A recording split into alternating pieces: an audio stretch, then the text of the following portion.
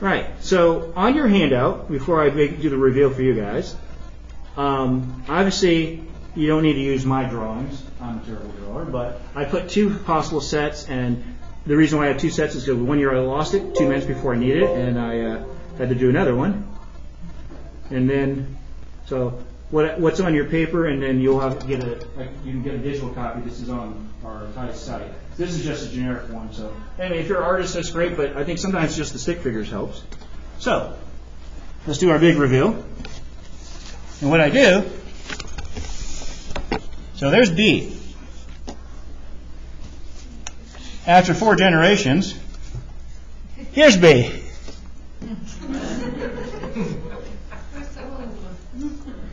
And of course, if you look at the handout, I threw out all the key vocabulary words. Like you can mention atavism, you can mention divergent adaptive radiation.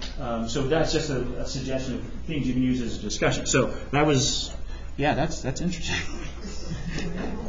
Okay, here's D.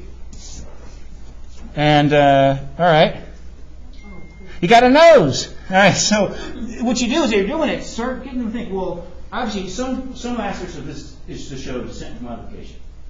And then you can even talk about speciation. Hey, if you have the 1, generation 1, and generation 4 no longer interbreed, we have divergence. This is my kid. My kids know that this means argue there's divergence. And this is convergence, divergence. You know that they are no longer able to interbreed, and you got the original, maybe the original is extinct, or maybe it's still around. Okay, so, and then we got E. All right.